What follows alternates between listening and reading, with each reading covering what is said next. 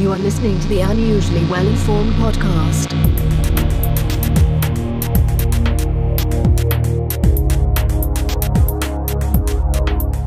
Welcome to the Unusually Well-Informed podcast. I'm your host, Tim Hampton. My unusually well-informed guest today is Laura Forczyk. Laura is an astrophysicist and planetary scientist. She is founder of the space consulting firm Astralytical. She has worked with NASA-related research and the international space industry for over 15 years. Today, Laura and I are going to discuss the exciting developments in space industry and technology, as well as her book, Rise of the Space Age Millennial. Laura, welcome to the show. Thank you for having me on. It's my pleasure.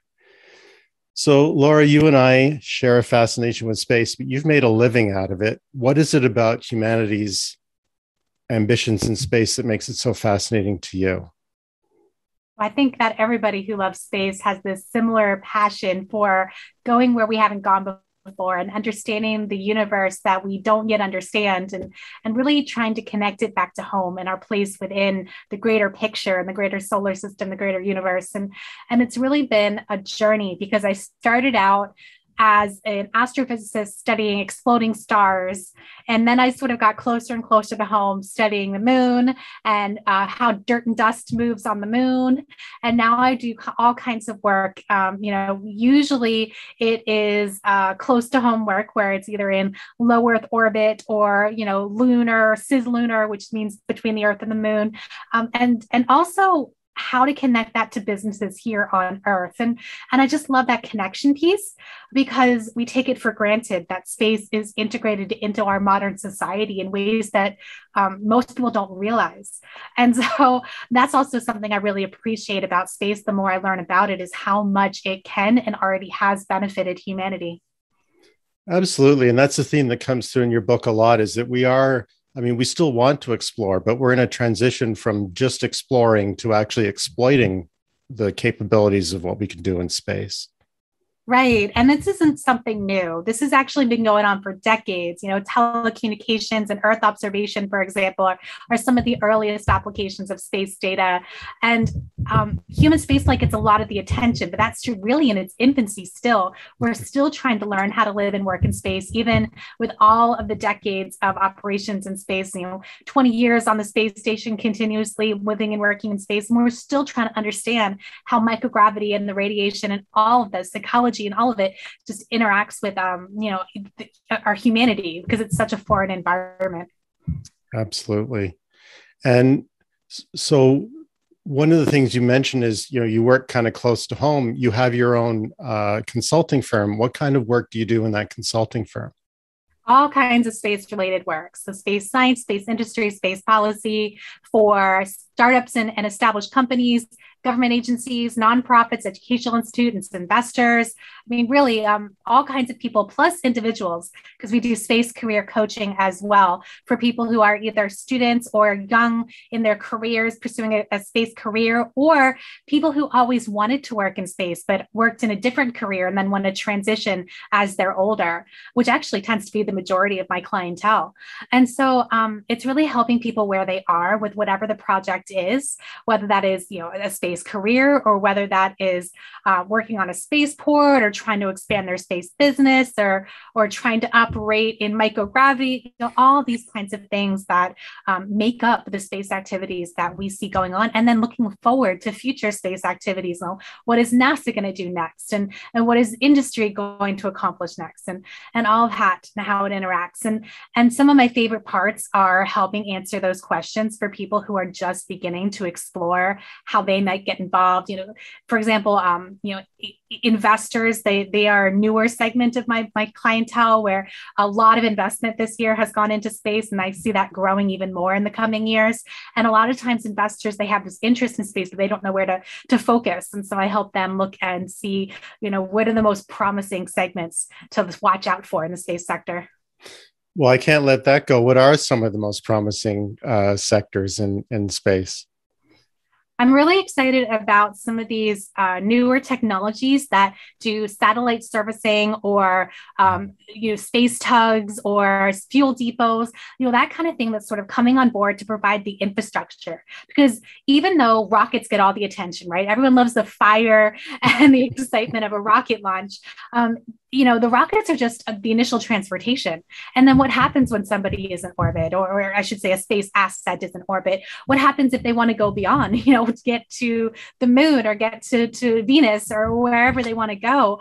And of course, the science that's being done. So my background is in science, planetary science and astrophysics. And I'm part of a segment of the population that really focuses on how do you use all segments of space, whether that is just going up for 5 minutes and coming back down in suborbital space, or whether that's going around in orbit, maybe on a space station, whether it's International Space Station or a new one, or whether that is actually going to the moon and doing a orbiter or a lander or a rover on the lunar surface. And I'm trying to understand how do we, unravel the mysteries of the other worlds out there in our solar system. And of course, things like Europa and astrobiology and all that stuff. I'm not a biologist, but I find it fascinating, the search for life out there. And that's away from the commercial industry and more towards just pure exploration, which tends to be more government driven. But I still find it fantastic. I'm really excited about all the possibilities that we might see in the coming decades of where we might go next. There's so much in that answer. And of course, I've become a little bit familiar with your work as I prepared for the show. And what's striking is you really do cover an awful lot of water. I guess in space, it's very hard to come by water, but you know what I mean? Like the waterfront is huge, all the technologies, all the types of projects. How do you manage to stay abreast of so much going on in the space industry? Oh, no one can. It's too broad because it's not a space industry. Space is simply a place where many industries operate.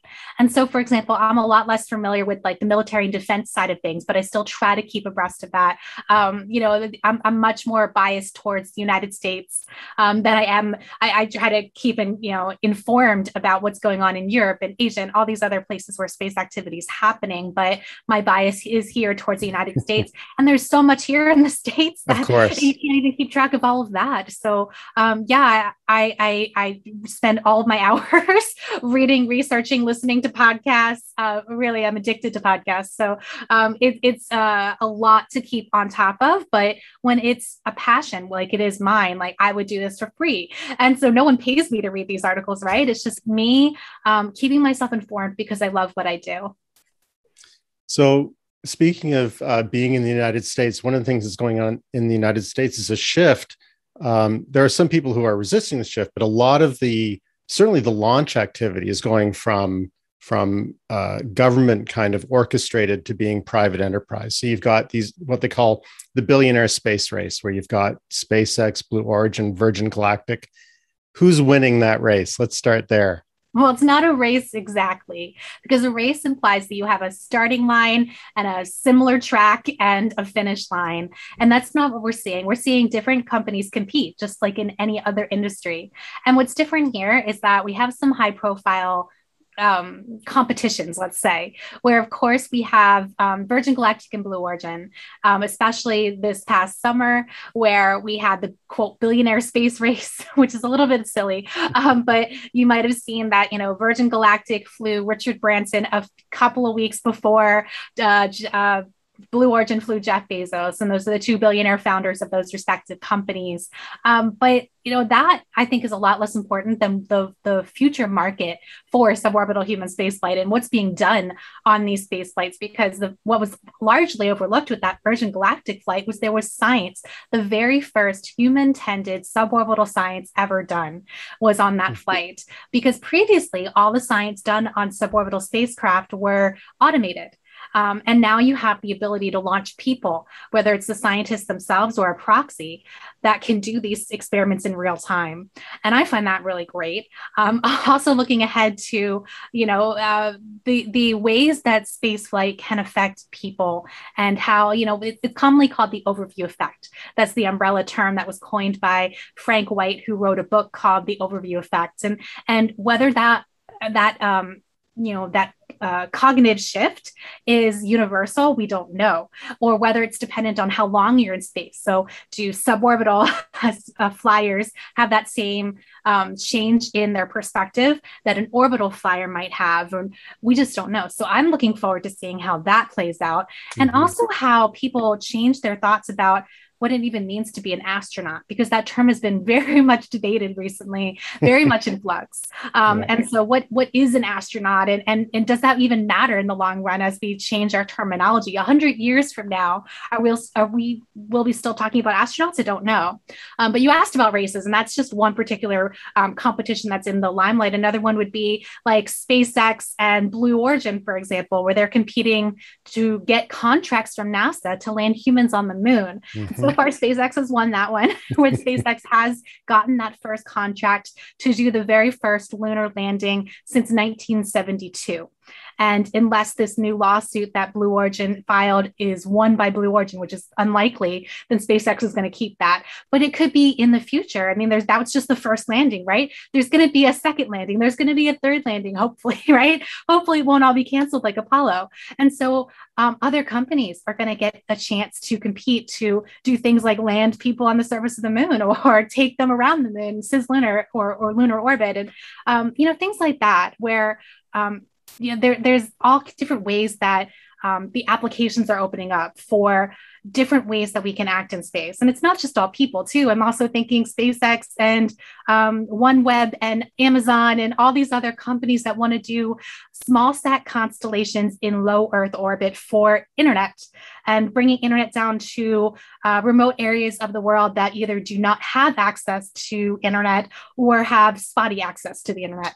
Or maybe it's just outpriced. Right now, we get internet from GEO, which is a geostationary orbit, which is higher up. So there's more of a delay with the signal getting down to the ground. With LEO, it's closer. And so it's a lot, it's called latency. There's less latency, there's less of a delay. And so that's another competition. So again, these aren't races. But then you can bring it to like the space race, right? And consider the geopolitics of it, where right now politicians are trying to create a sort of a false space race between the United States and China, where China is trying to catch up to do things that NASA has already done.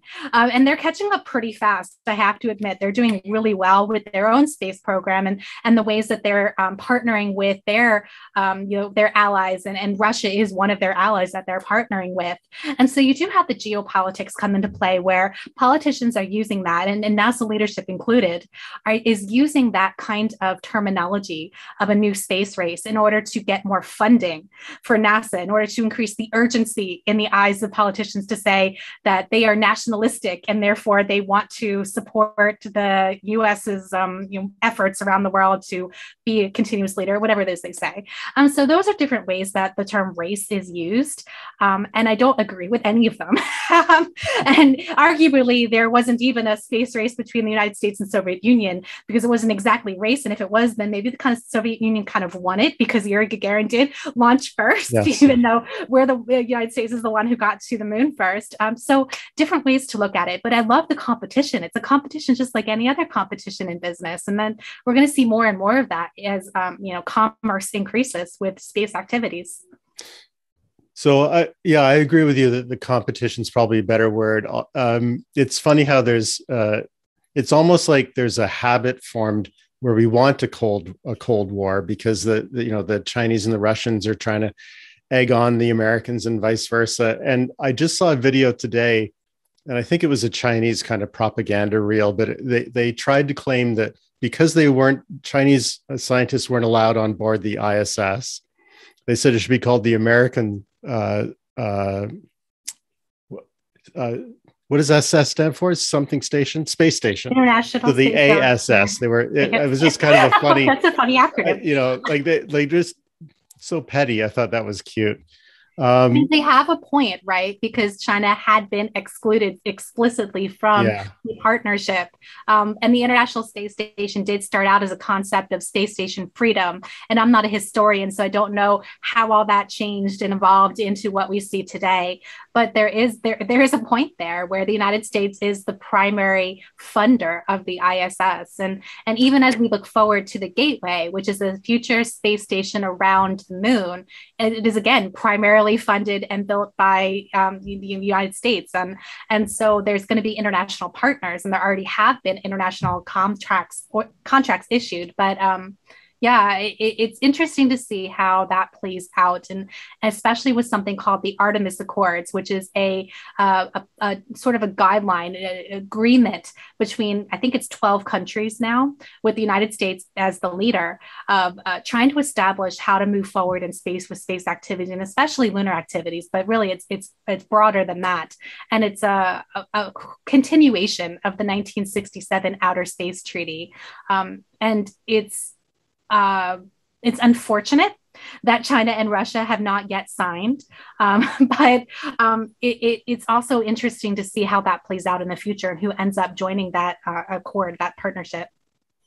Well, absolutely. I mean, I put myself in the shoes of anybody who's been in the International Space Station and think that for a while there, the only ride home was the space shuttle. And now, they're depending on how you look at it, on Soyuz, but not for the entire time, I don't think. I don't think there was ever a time where Soyuz was not operational. No? Again, okay, so that's good. I didn't realize that. Okay, so that makes things... Actually, no, it was the other way around. Soyuz was the only way home. It wasn't the shuttle, because there was a time without the shuttle. But now there's so many other possibilities that, if somebody said to Elon, we need to get people out of the space station, a couple of weeks notice, you might be able to pull it off. Whereas back in the day, you were really alone out there. Yeah, it's exciting to see the logistics. You can see it now. You can see one capsule has to de-dock from the International Space Station and move around so another one can dock in this place. And it's like musical chairs a little bit, which is fun. And I love seeing it. And it just goes to show that the initial concept of the International Space Station didn't foresee this much activity. I don't think, again, I'm not a historian, but I would bet that they certainly didn't expect to see commercial capsules docking. So even though we don't have Boeing CST-100 Starliner operational yet, we do have 2 operational Crew Dragons, and then 2 more in development, I think it is, or something like that. And so it's really exciting to see how that all comes together with the commercial companies and the government agencies, and how they're all playing well together or not, because there's still a little bit of conflict between the Russians trusting SpaceX for some reason. But I love seeing it. I hope we see more of that, and I hope we see more space stations, because right now there are 2.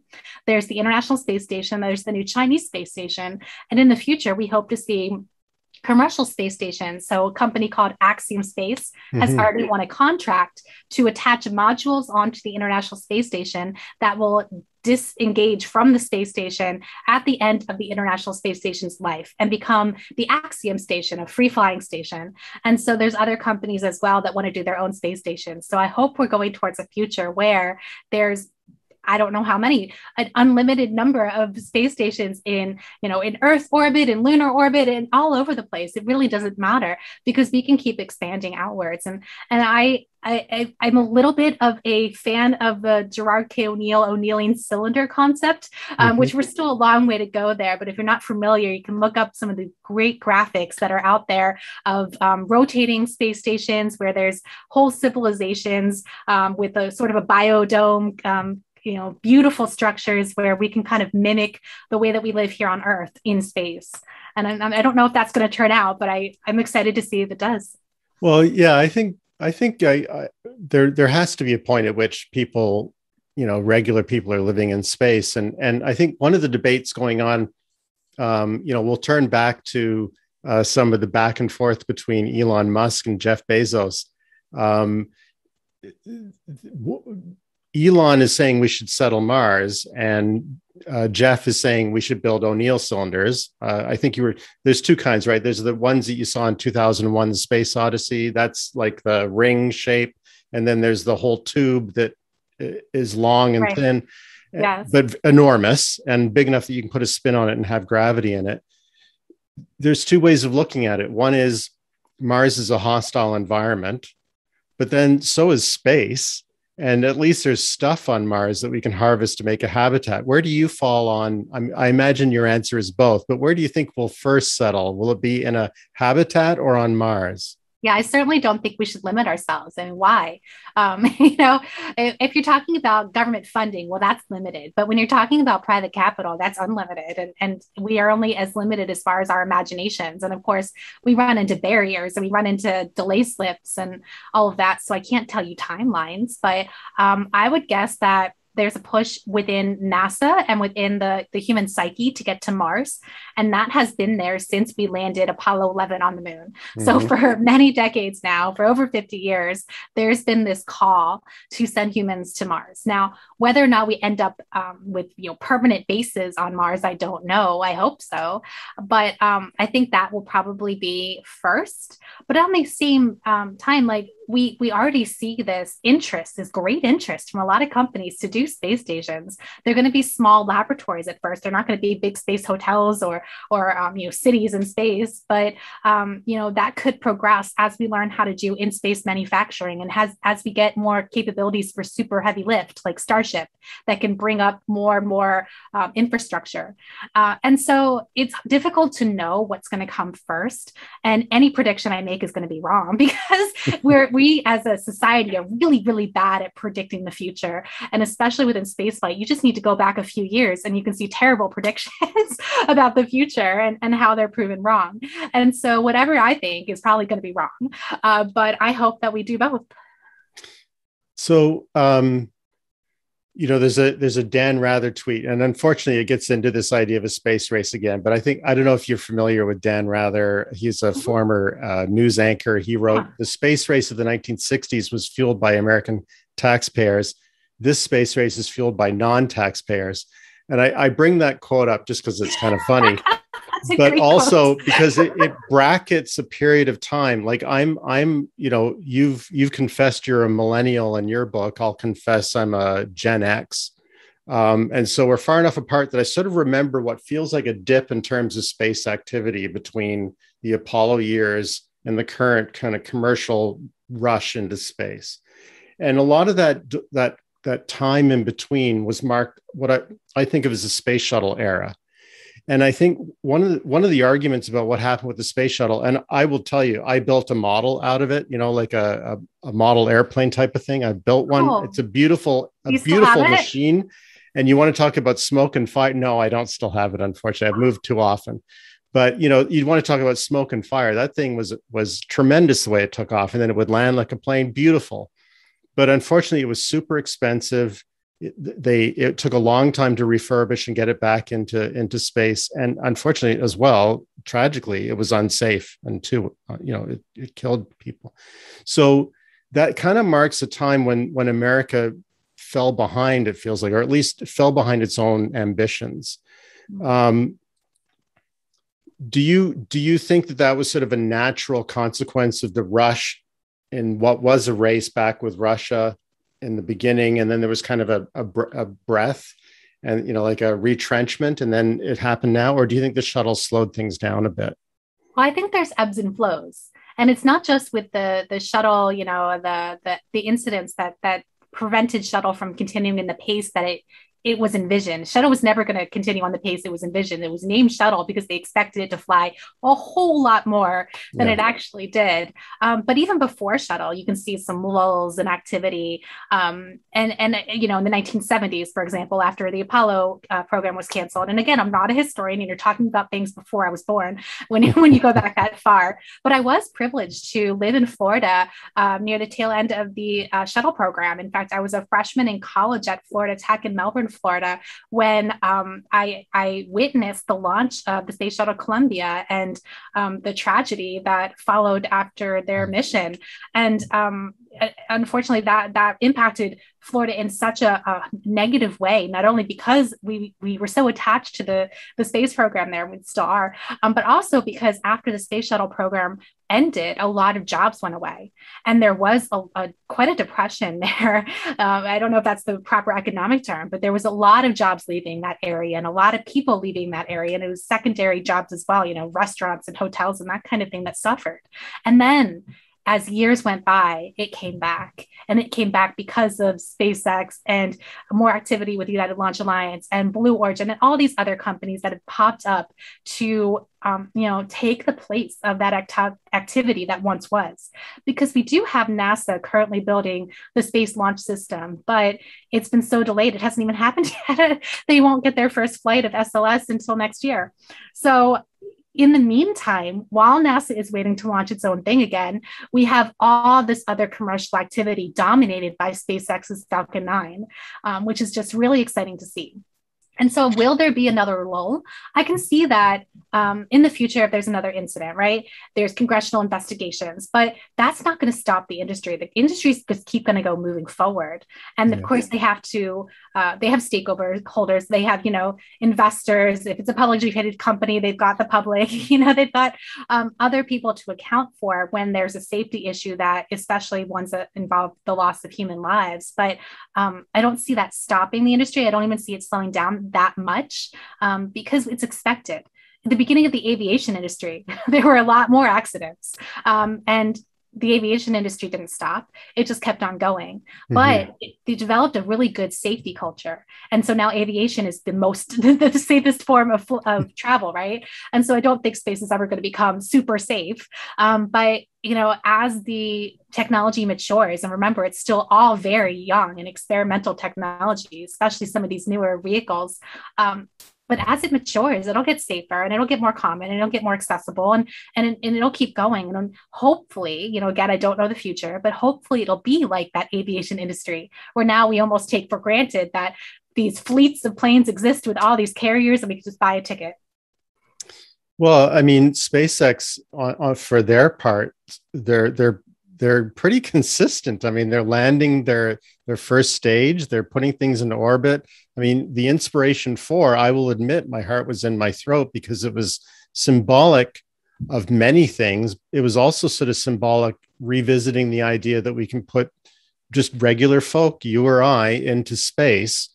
And knowing it, it ended tragically my heart was in my throat the whole time.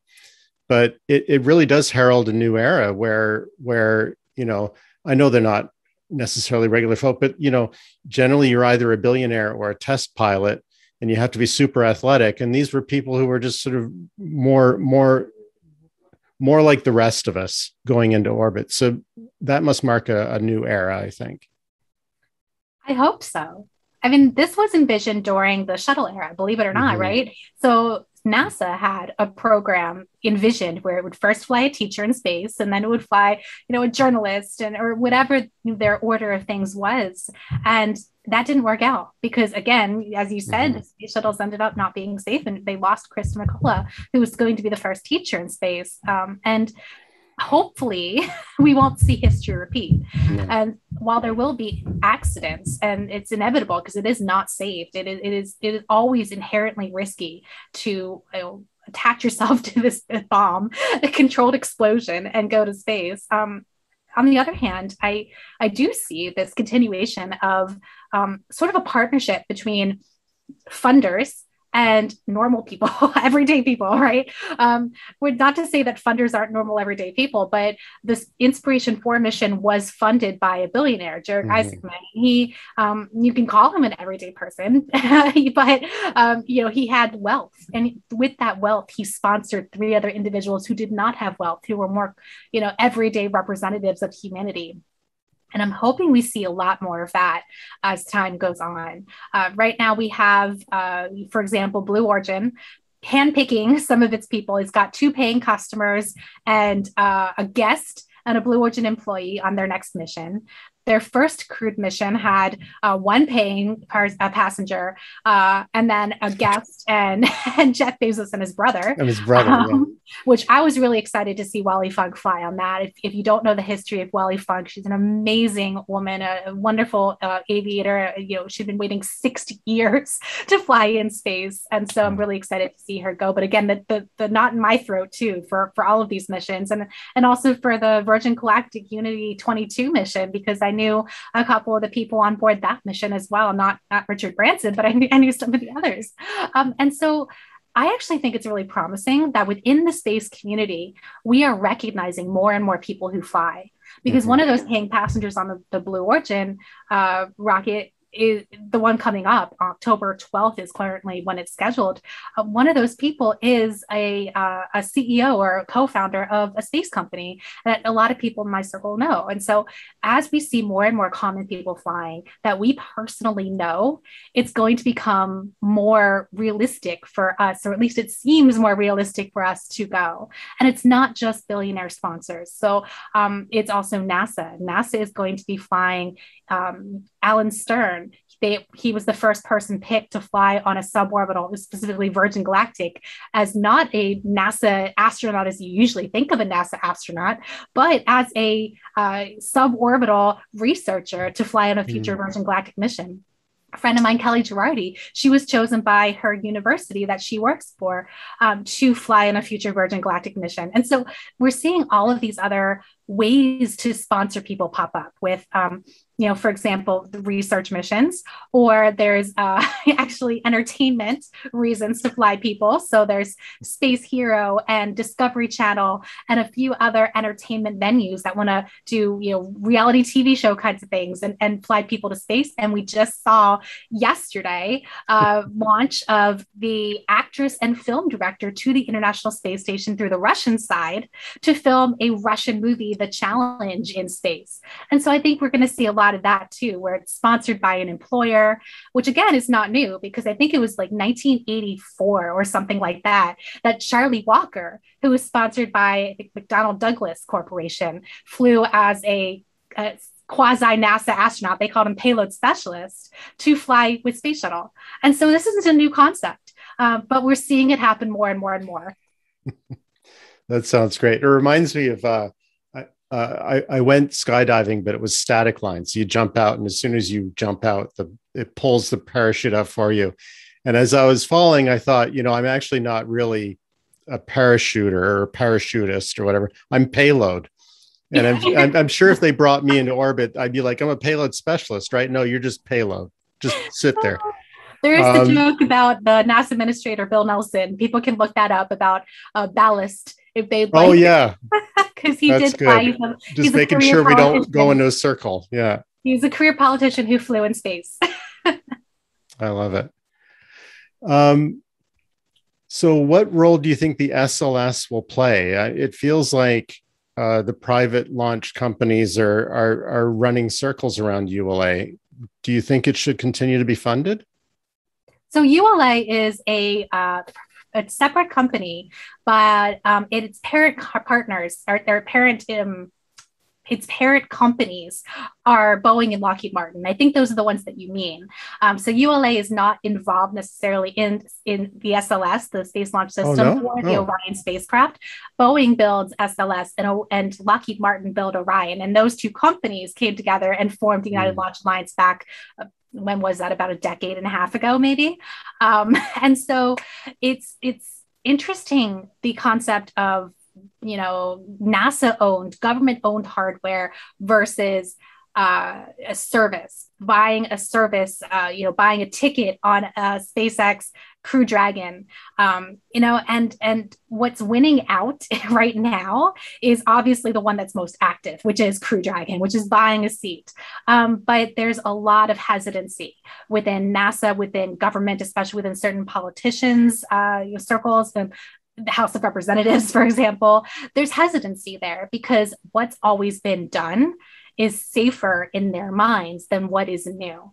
And there are reasons to consider that NASA will pave the way. There are definitely places where NASA, for example, the James Webb Space Telescope, there's no profitable reason for a company to build their own James Webb Space Telescope and then have NASA purchase it, at least not at this time. So there's ways for both to continue, but in terms of the SLS in particular, it is, again, hugely over budget and delayed, but extremely popular within Congress. So when is it going to be that the opinion shifts and we see, again, like you said, SpaceX running circles around NASA? When is that going to be enough to convince the supporters of SLS that maybe it doesn't need to be the way it is or a way that always has been. That's not to say that SLS isn't going to be successful in the short term, because it might actually have some really great successes starting next year with Artemis 1, hopefully, crossing fingers, right? So Artemis 1 is a mission that's going to be uncrewed with Orion on top, I'm pretty sure. That's just going to test the whole system. Artemis 2 is actually going to have people on board. It's not going to land on the moon, but it's going to go around the moon like Apollo 8 did. And then Artemis 3 is the lunar lander system. And those three missions are the ones that are going to be really key to see how this whole architecture plays out. And I don't fully understand why wouldn't you take advantage of the whole Starship architecture? Because Starship can take off from planet Earth, land on the moon, take off from the moon and land back on planet Earth without needing to attach to SLS and Orion and the gateway. But right now, NASA has it contracted that SpaceX is required to work with SLS, Orion, and Gateway. and I don't know, again, how that's all going to play out after Apollo or after Artemis 3. We're just going to have to see. But I do believe that in the long term, SLS is a goner. Mm-hmm.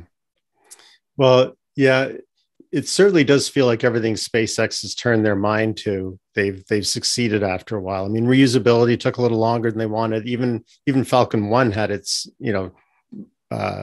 3 disasters on the way to achieving what they hoped, which is putting something into orbit. And they've blown up a few of the starships as well. But, it's almost each time they blow something up, they learn something and they get better and better. Do you think Starship will fly this year?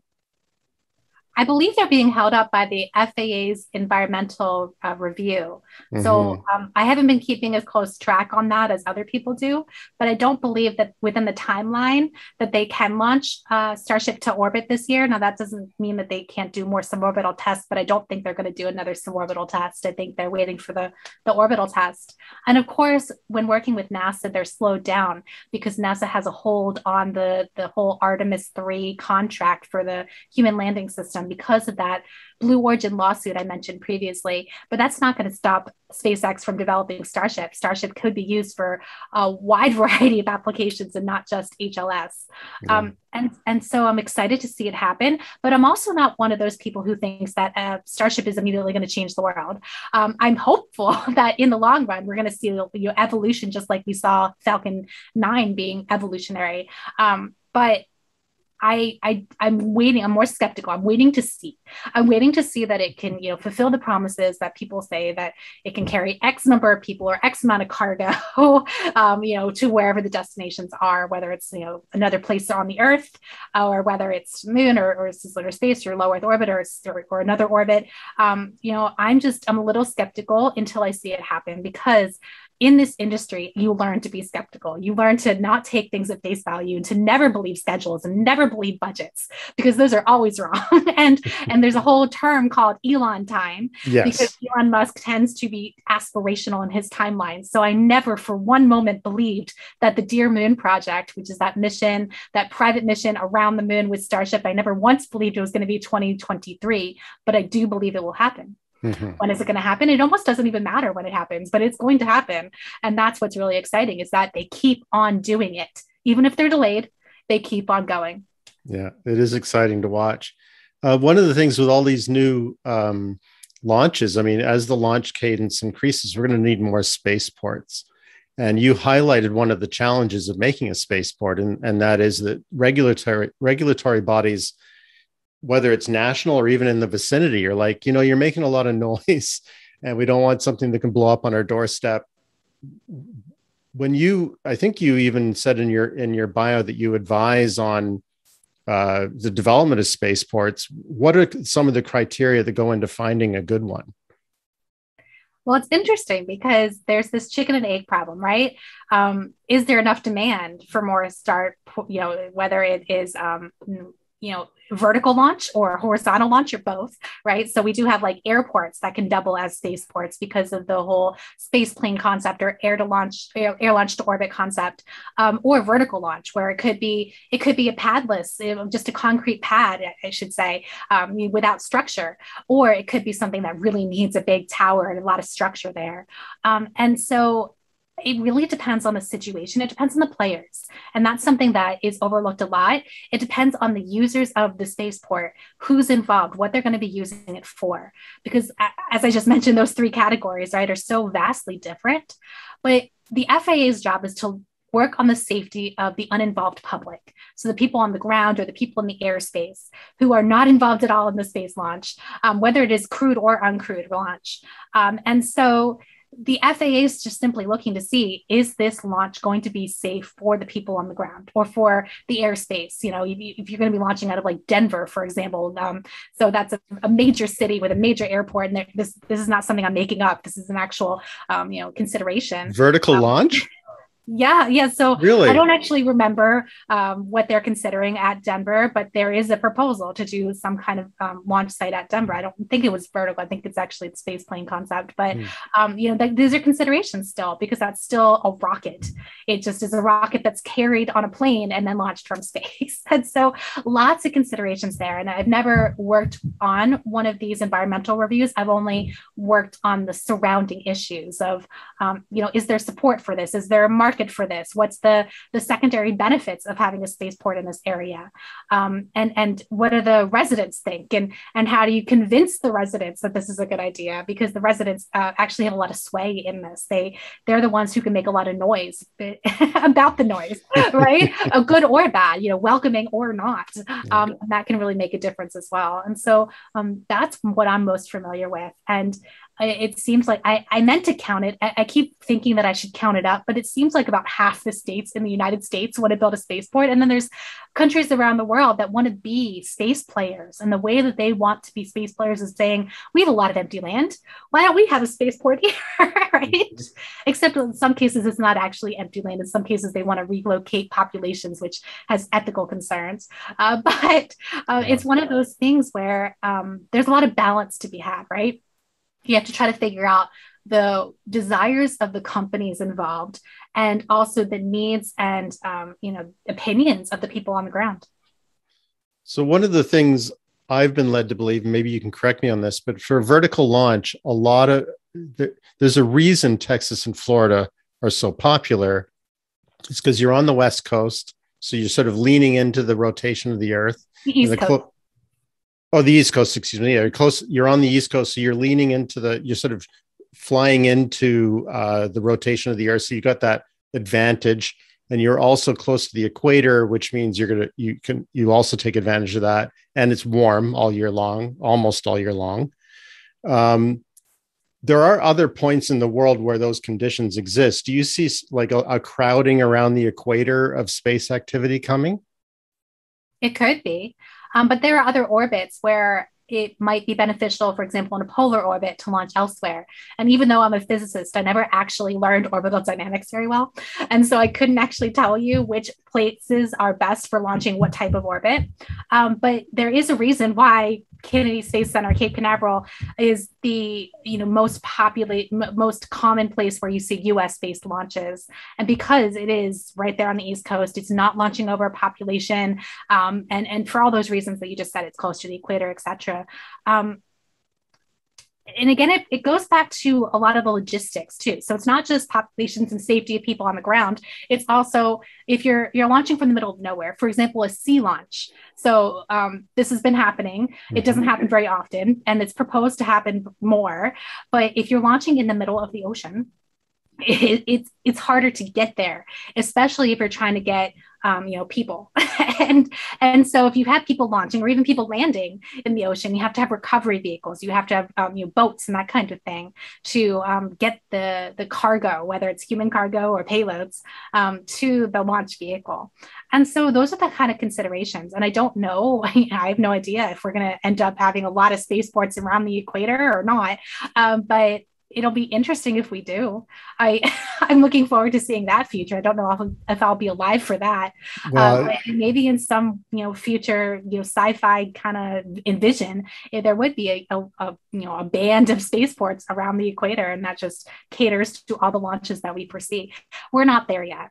So one of the reasons why, for example, we talk about how most of the launchers in development right now, and there's about 150 or more launchers in development globally, are not going to succeed because one, it's really tough, two, it's really expensive, and three, the demand probably isn't there. There's a lot of pent-up demand, but the demand is not as high as we'd like to think it is. Not yet. Well, what this could mean is that space enthusiasts will have nice tans because we'll all be around the equator. So that's good. But yeah, I think out to Florida when I graduated high school and went off to college, and I'm in Atlanta now, but I'm still feeling called to get back to the beach. Absolutely. So the ISS has been a NASA focal point for a long time now. How would you describe its purpose? I'm sorry, the what? The International Space Station. Its purpose. So its original purpose, right, is to do scientific studies, different experiments, learning how to live and work in space again, the human physiology, and I don't think that purpose has changed a ton. But what we have seen, first with the Russians, with Dennis Tito, back, when was that, 15 years ago or so now, maybe a little longer, I've lost track of dates, but it's now turning into more commercial based, but it's not, and it never was meant to be cost effective. And so you have to have a lot of understanding that you're not going to make much of a profit on the International Space Station. You can make a little bit of profit depending on what you want to do. So there are companies like Axiom, like Space Adventures, who are making money by taking private astronauts to the International Space Station. And that's exciting. And it's not just astronauts, of course. I used to work for CASIS, Center for the Advancement of Science and Space, which also goes by the name ISS National Laboratory. And a lot of what I did was look at what people wanted to send to space and also go out there and talk to companies, researchers, universities, people who had no idea that they could send anything to space, and talk to them about sending their experiment to the International Space Station or their technology development project or whatever it was. And so NASA actually implemented a new policy in 2019 about sending commercial products to space, not necessarily for research as it has been in the past, but for purely marketing purposes. And again, NASA's behind the Russians because the Russians had been doing this for a while before. And so space is niche right now, right? It's hard to access and therefore it gets your attention.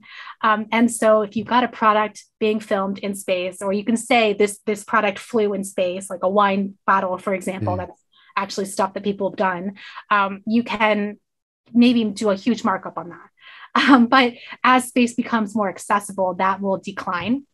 And what will get more common is probably space resources, actually going to the moon or asteroids or wherever and getting resources and bringing that back as a look at this. This is pretty cool. I can make jewelry out of this kind of thing. Probably not for the rare earth metals or, that kind of stuff, but probably just for the cool factor, right? Because it's rare.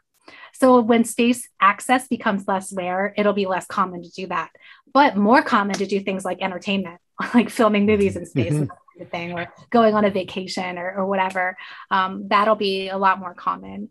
So the International Space Station won't last that long. We won't see much of that. Right now, we see a Russian movie being made, and we have Axiom's first mission flying currently scheduled for February of next year. But we probably won't see the International Space Station lasting all that much longer, maybe another decade at the most, probably. It hasn't been agreed upon yet. And so what's going to accomplish on the ISS in the next decade? A lot of science, some really great science. NASA does a really bad job of communicating the science that is done on the space station, in my opinion, as someone who used to work as a full-time job, trying to figure out what science is done and can be done on space station.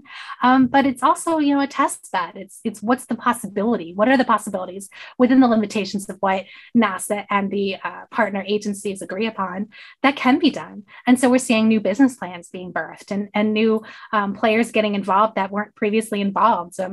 Countries that are launching experiments or launching payloads or even launching people that have never launched astronauts before, and that's kind of cool to see it as this experimental birthplace of new ideas and new things that can happen for future. Business plans are being formed by what's happening right now on space station. So I'm surprised that I'm old enough to remember Skylab as it came down, you know? And at the time, again, in my mind, at least, it seemed inevitable that if they didn't have a use for it, they'd let it crash because it's really expensive even to get fuel up there to even run a little engine, like a little rocket engine, just to bring it up to a higher orbit. But now that going to space is more routine than it was certainly back then, it seems like they could, if they wanted to, keep it in orbit. And it just seems like an odd decision, even just for the raw materials that the space station embodies. Like, couldn't we park it in a higher orbit and then get around to recycling it somehow? I mean, every pound that it weighs is like $1,000 to get up there. I'm surprised that we would let it crash. Well, it's not been decided yet that it will crash. Yeah. Maybe it will go into higher orbit. That's not been decided at all. Not the date, not the means, none of that. Right. But what we do know is that there's a limit to how long this hardware can last. And we've seen small leaks popping up over the past few years that they can't seem to fix. Structural decay.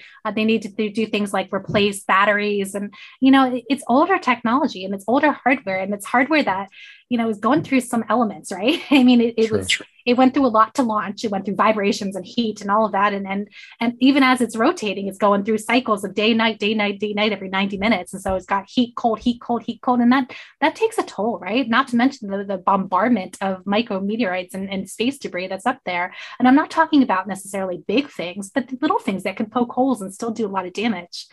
But of course, there is the possibility of bigger things, right? And there's conjunction warnings that allow the ISS to actually move when it needs to, which it does a few times a year. And that might become more common.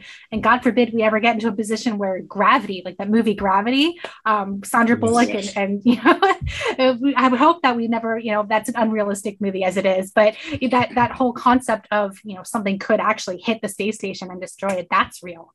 And so, we need to plan ahead. And we don't want to be in a position where we have no capability of getting to space other than maybe the Chinese space station, which is not continuously inhabited, by the way. They do sorties. They go up and down. They don't have people on board right now. They actually had a crew return 2 weeks ago, I think it was. And so we want to get into a position where we continuously have the option of going to low Earth orbit with people. And that's important for multiple reasons that probably we don't want to get into, just lots of science reasons, like the science that's being done up there, even if we don't know much about it, it's invaluable.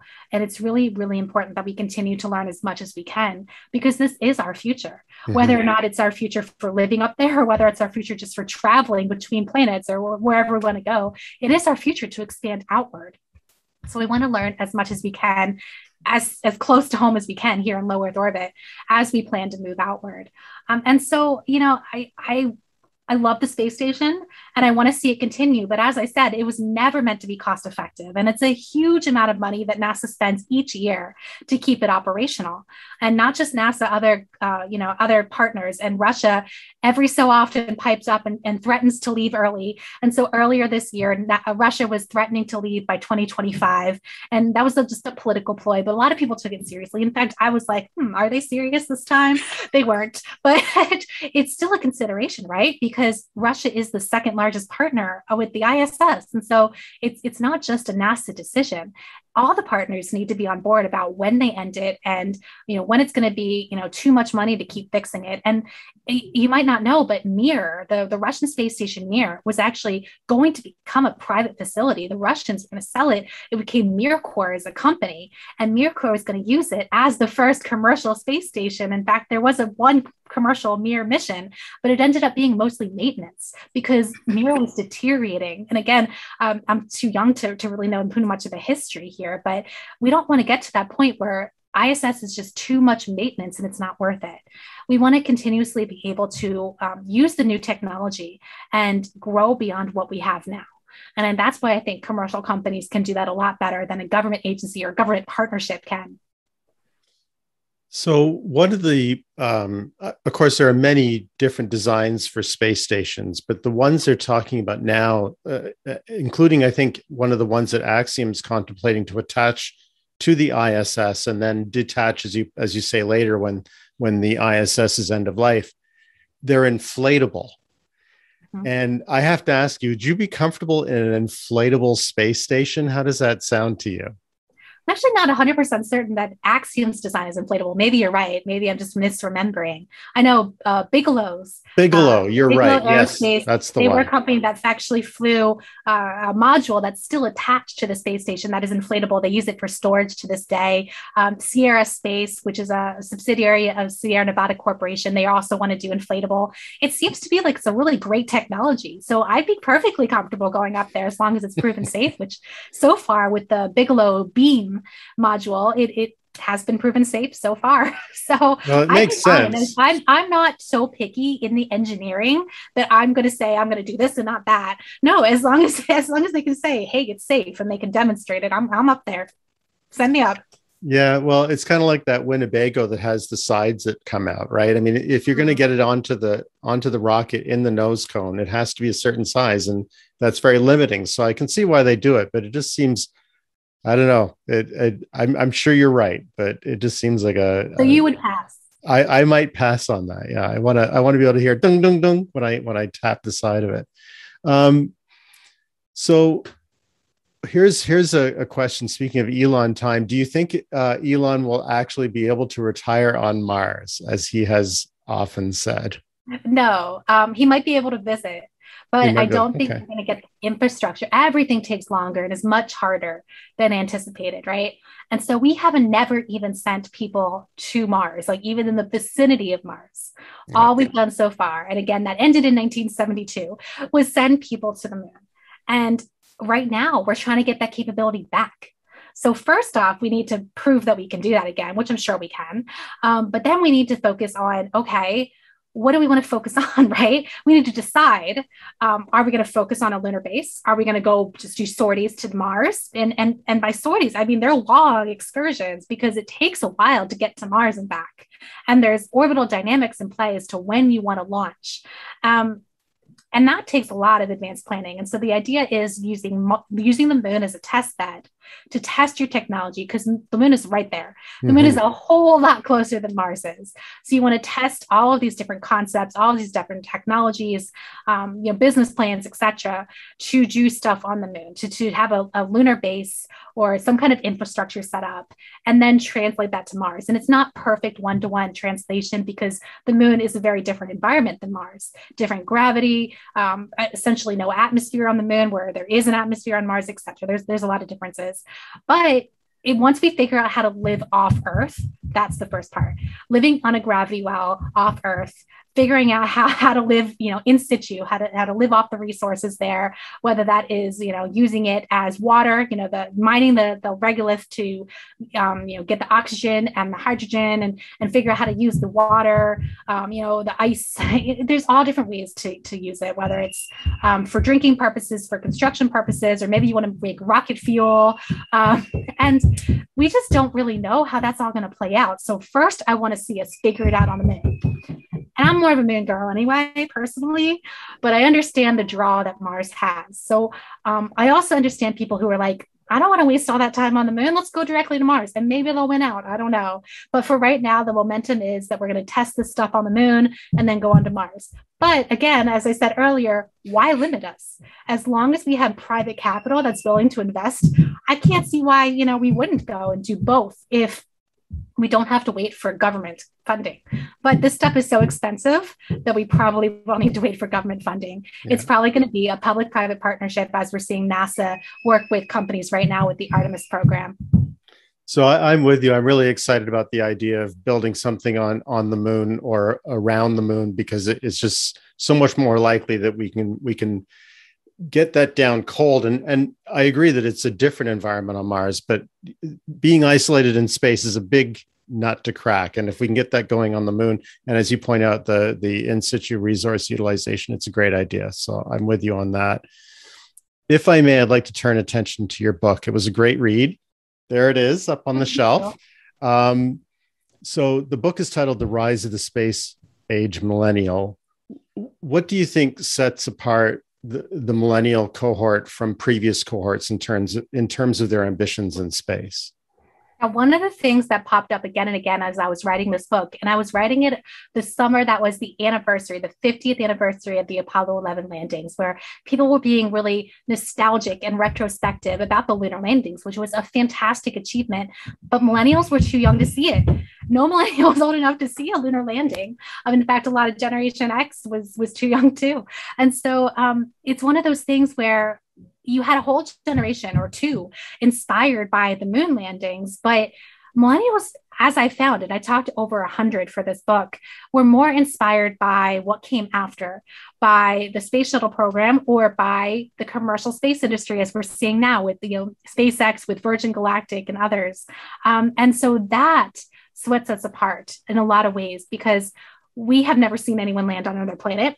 We have instead seen this evolution of technology coming from private companies, whether it's suborbital spaceflight or reusable rocketry, which started with Blue Origin and then perfected by SpaceX in a way, and different ways that the technology keeps changing, the applications keep changing.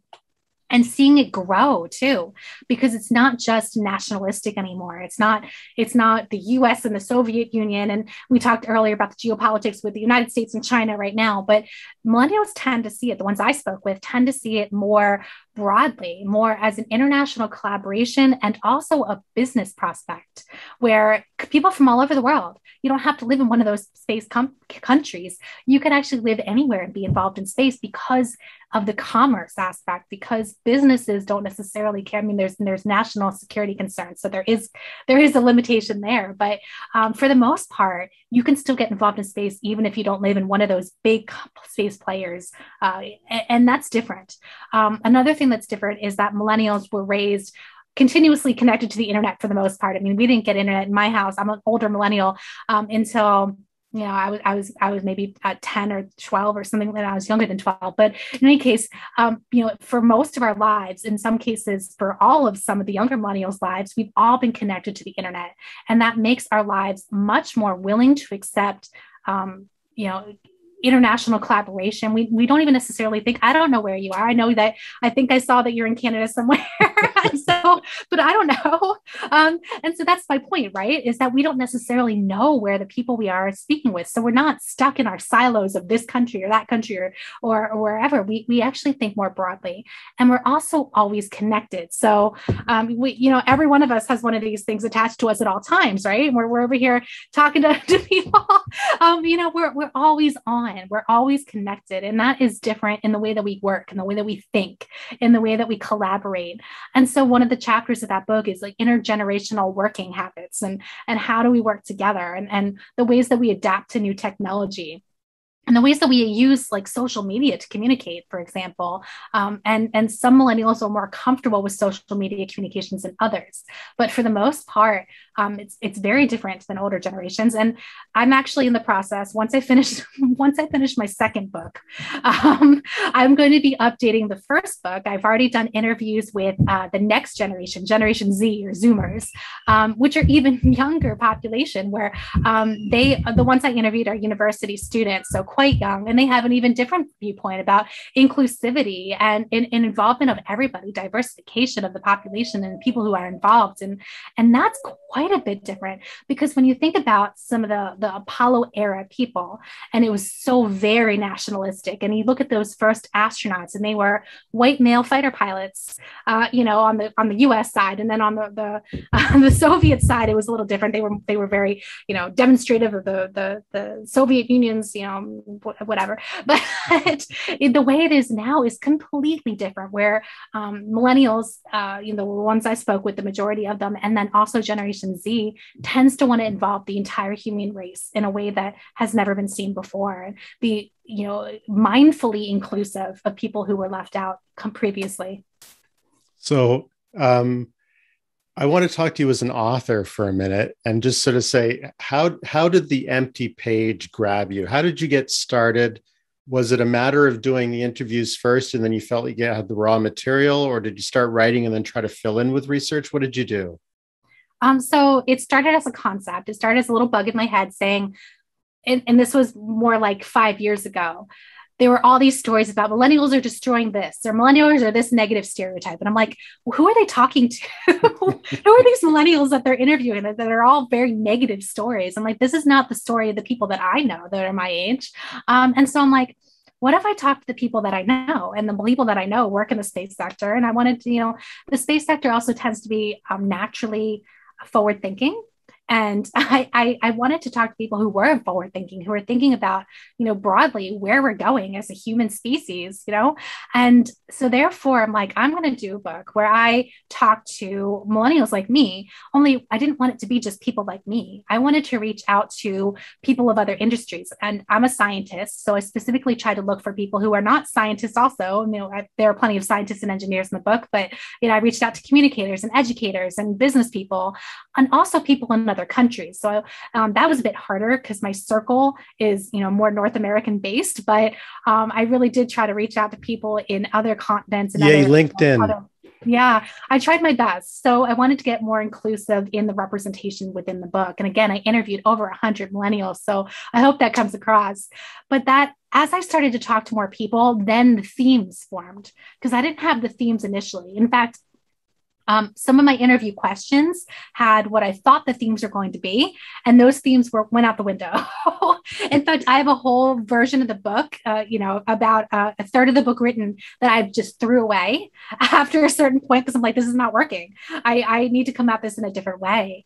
And the themes really drove, how people answered the questions, not how I intended them to answer, how I expected them to answer, but how they actually answered really helped me figure out what's important to include.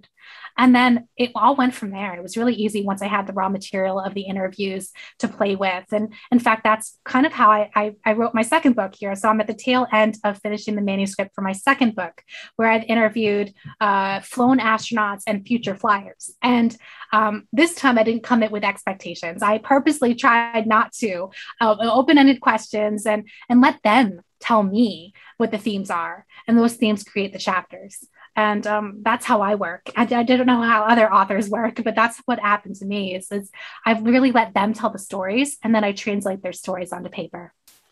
And then the other, the other thing I'm curious about is I noticed that it's published by Astralytical, which is your consulting firm. So it's self-published in a way. What's your experience with that? What made you decide to go that route rather than going through an existing publisher? Yeah, I didn't see any point as to taking my time to try to shop around with different agents or different publishers. I didn't see any point to that. Plus, the royalties are a lot better when you self-publish. My understanding is that, the way that it works modern times, you're doing all the work anyway, even if you go through a publisher. I mean, they take care of like the editing and the art, and that's where I struggled. Actually, there's going to be a new cover art with the new version of Rise of the Space Age Millennials.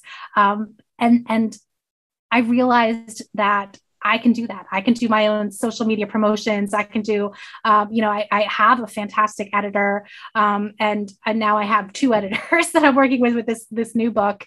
And so it's one of those things where it was like a no-brainer that, I could do it quicker.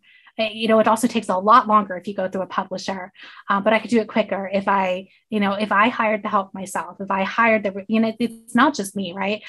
It's also, I had 3 artists involved and 2 editors and a graphic designer for that first book.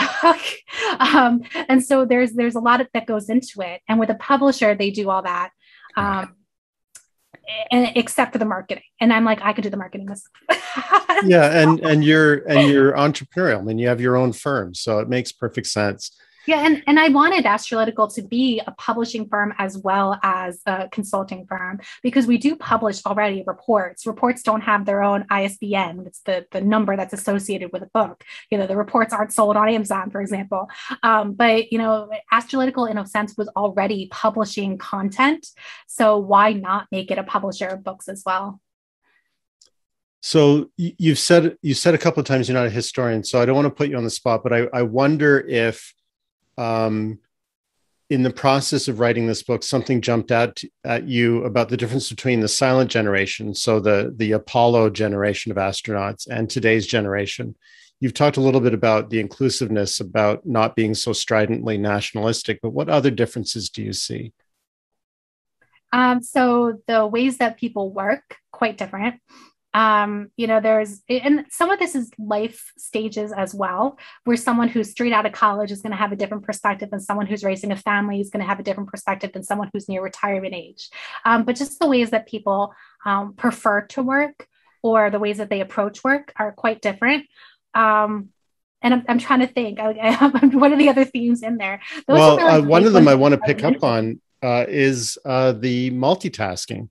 Was something you really went into in some detail. Did you come to a conclusion on whether it's a good idea or not? No, and that wasn't to the point of the chapter either. I mean, there's been studies done that say multitasking is terrible, but I still multitask all the time. It's really a personal preference, right? And I don't think that's generational. I think that's simply a personal preference based on, how people decide to operate. And it was something I wanted to explore to see if I could see a difference between generations or to see if I could figure out, why people prefer working on one thing at a time versus working on many things at a time. And really, I leave it up to the reader to see if they, it's probably my own bias, what I conclude, but maybe the reader concludes something else based on their own perspective. But one of the things that I wanted to point out by even including that is that there's no right way to do something, right? There's no right way to work. I mean, as long as you're working ethically, there's no wrong way to work on many projects at once, or to see, one project at a time, or to see a project from start to finish versus, jumping around from project to project. Some projects take decades, literally. And so there's no right way. It's just, I wanted to include that to tell the reader that there's all these different methods of working, and maybe the reader can decide how they prefer to work. Yeah. And as the reader, I think I think you and I came to a similar conclusion, which is it depends on how finely you divide your time, right? Mm-hmm. It really is a matter of knowing your own strengths and weaknesses about how long can you work on one thing. And how long does it take you to recover when you change the task? So I think you're right. It's not a generational thing at all. It's a personal thing.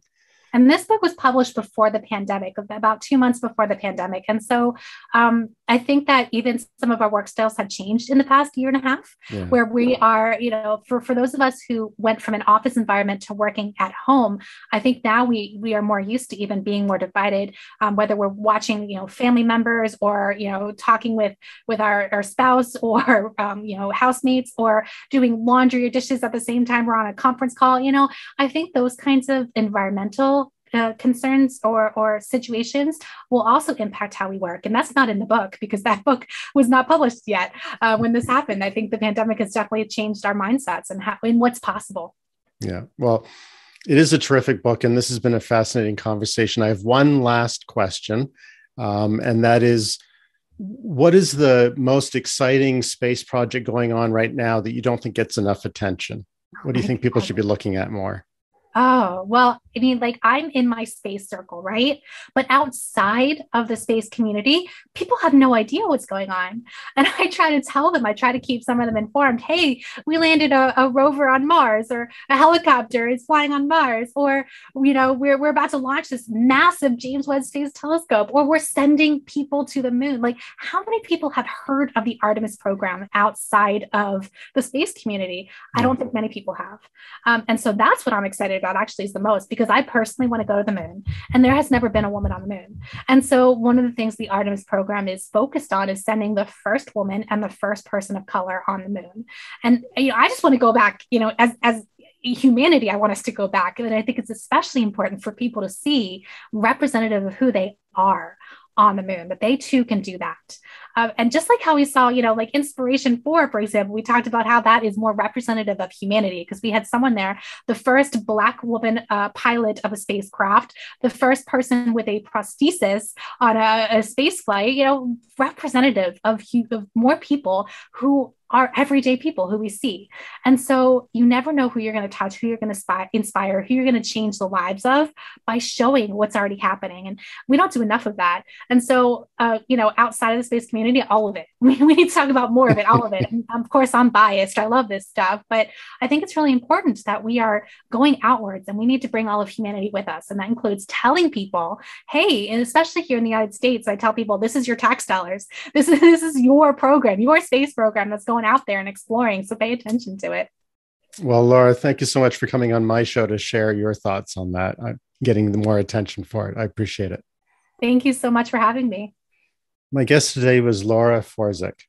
A link to Laura's profile on LinkedIn and her book, Rise of the Space Age Millennials, will be in the show notes. My name is Tim Hampton, and you can reach me at tim@unusuallywellinformed.com. Thanks for listening. I hope you will subscribe and join me for the next show with another unusually well-informed leader in business and technology. Thank you for listening to the Unusually Well-Informed podcast.